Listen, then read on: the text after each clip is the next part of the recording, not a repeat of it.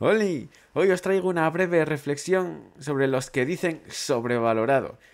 Esa gente que recurre al término sobrevalorado para referirse a algo que no le gusta, pero que sí le gusta a mucha gente, ya sea un videojuego, una película, un libro, una serie. Sobre gustos no hay nada escrito, pero al decir que tal cosa está sobrevalorada, es como si a ti, personalmente, te escociera en tus adentros y en todas tus entrañas el hecho de que le guste a la gente y a ti no. Piensa un poco sobre ello. Seguro que te has topado con alguien que considera sobrevalorado algo que a ti te gusta.